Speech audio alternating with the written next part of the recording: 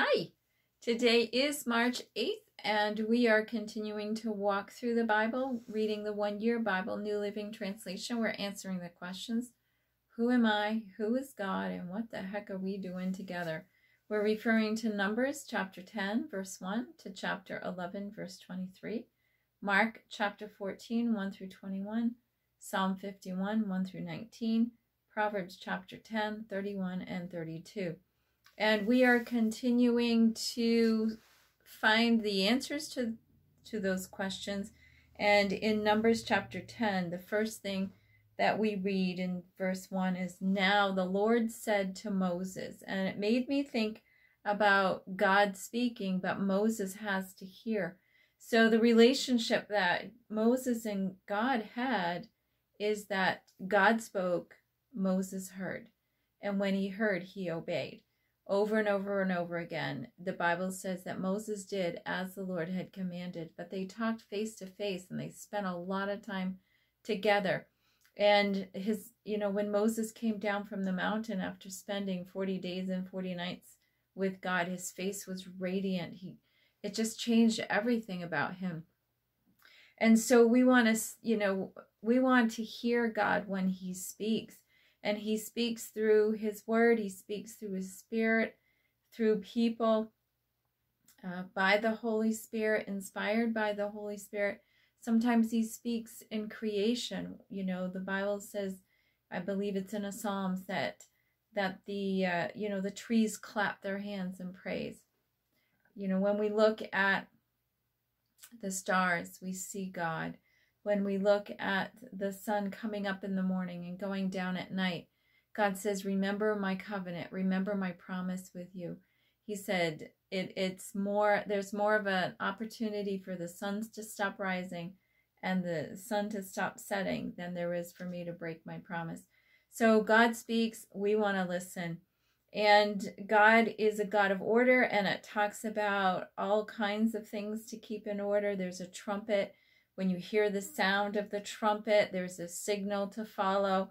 And then it says, when you arrive, this is verse 9, when you arrive in your own land and go to war against your enemies who attack you, sound the alarm with the trumpets. Then the Lord will remember you and rescue you from your enemies. He's going to remember you and rescue you from your enemies. Blow the trumpets in times of gladness too, sounding them at your annual festivals. And then skip down to the end of verse 10. The trumpets will remind the Lord your God of his covenant with you. I am the Lord your God. So he's going to use the trumpets to help Israel remember and help God to remember. God will rescue. So remember, rescue, and remind. It'll remind God. And it says, I am the Lord your God. And then again, there's more instructions to keep Israel in order. It was the way that they carried the objects of the tabernacle when the cloud moved, and it directed them and guided them to break camp and go somewhere else. 28, this was the order in which the Israelites marched. Division, division. Again, God is a God of order, and he wants us to put our lives in order. And he wants to help us to put our lives in order. He has the power. His hand is not short, and his Holy Spirit is powerful. His word is true, and it gives us what we need to put our lives in order.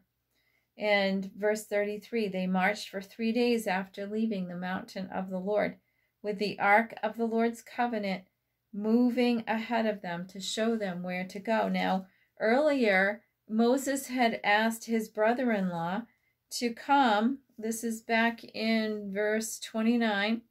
He says, we are on our way to the place the Lord promised for us. And he said, I will give it to you. Come with us, and we will treat you well, for the Lord has promised wonderful blessings for Israel.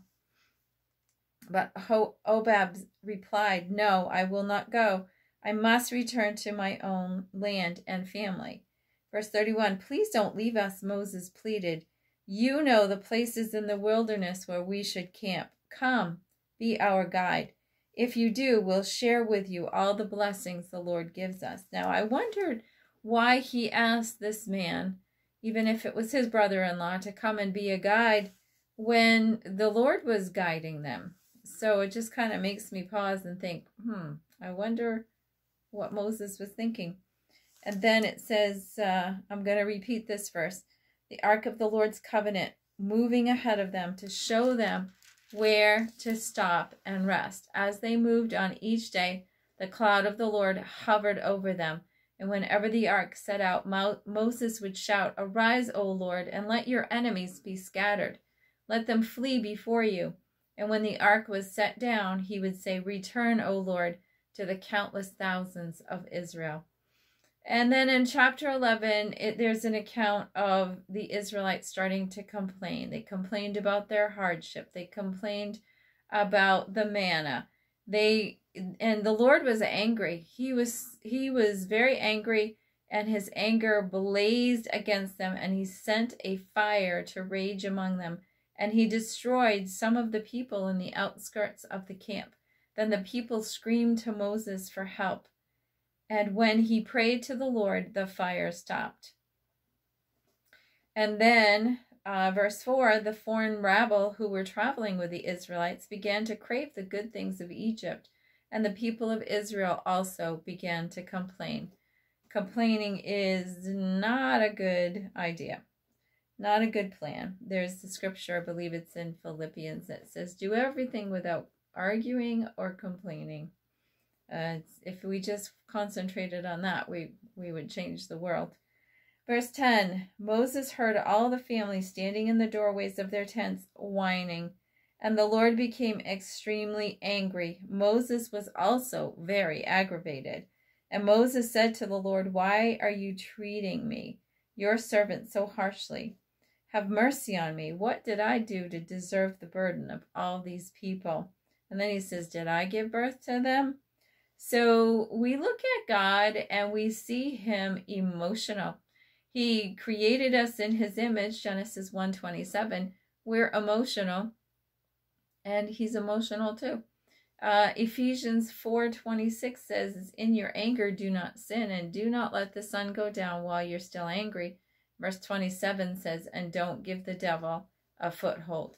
And to be angry is not a sin, but to keep it overnight and turn it into bitterness, or to do something immoral with anger or have it turn into hatred, that is a sin, because Ephesians 4:26 says, don't keep it overnight. Well, God has emotions too, and he is angry with these people. He has shown them great miracles. And he's shown himself to be true. He's shown himself to be powerful. And he's shown himself to be victor over Egypt, their enemy. And they want to go back? I don't know. It's just, we can sit in our pious, lofty places and kind of look down on Israel. But I have to look in the mirror and admit that I do the same. So it's a reminder for us not to do this and to be thankful. As the psalm said yesterday, a thanksgiving, a sacrifice of thanksgiving, a praise to our God.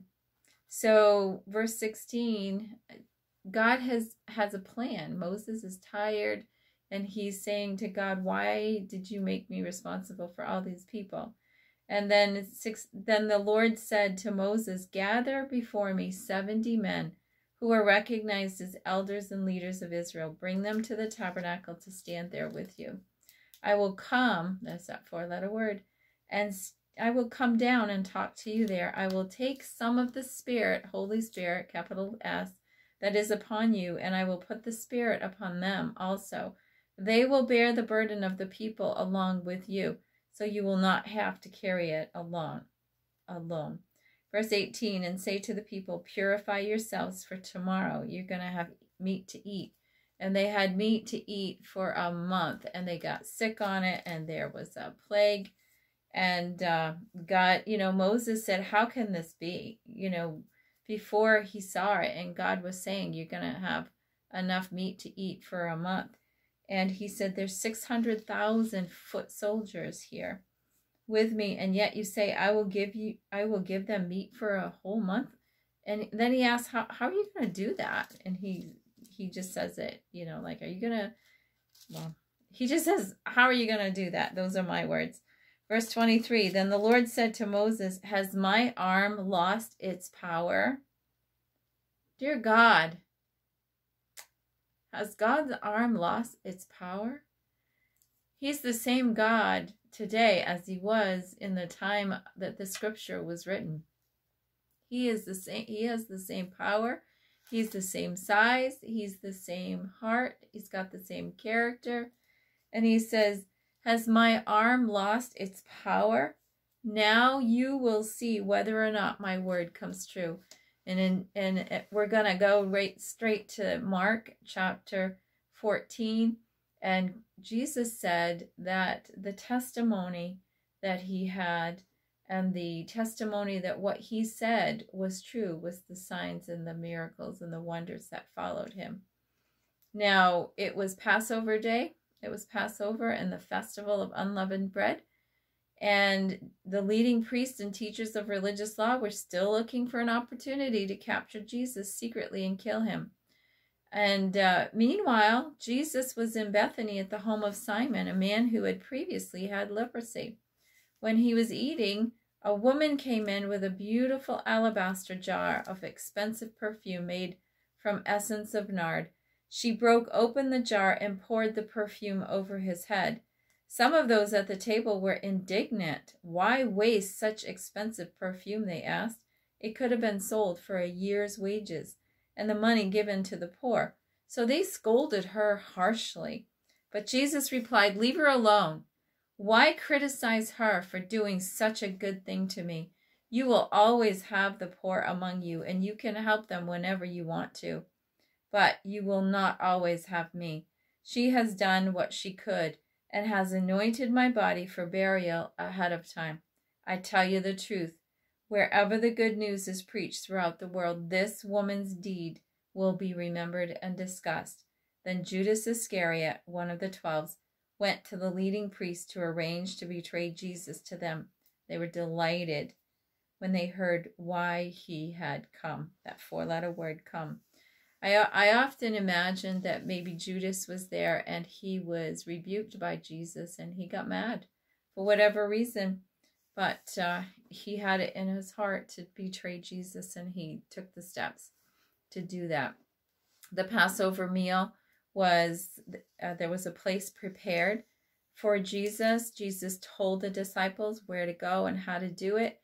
And then he's sitting at the Passover table, and he says, I tell you the truth, one of you eating here with me will betray me. And greatly distressed, each one asked in turn, am I the one? And we can ask ourselves, am I the one? Are we the one that are betraying Jesus? And now Judas already knew that he was planning on betraying. So for him to say, oh, am I the one? Yeah. So, for the Son of Man must die, as the scriptures declared long ago, but how terrible it will be for the one who betrays him. It would be far better than for that man if he had never been born. So we talk about how God values us and Jesus values us and he loves us and he won't turn us away. And if we ask God to forgive us and we want to seek him, we'll find him. If we ask him to forgive us, he'll forgive us.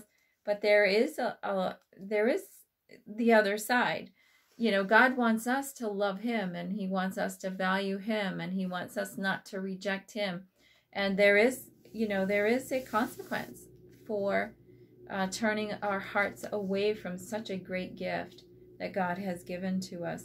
So let's accept God, accept Christ and his plan today. Psalm 51, have mercy on me, O God. And there's so much and I've run out of time. Please, please, please read it for yourself. Proverbs, the mouth of the godly person gives wise advice, but the tongue that deceives will be cut off. So have an absolutely blessed day. Share these videos so that the Word of God may be heard.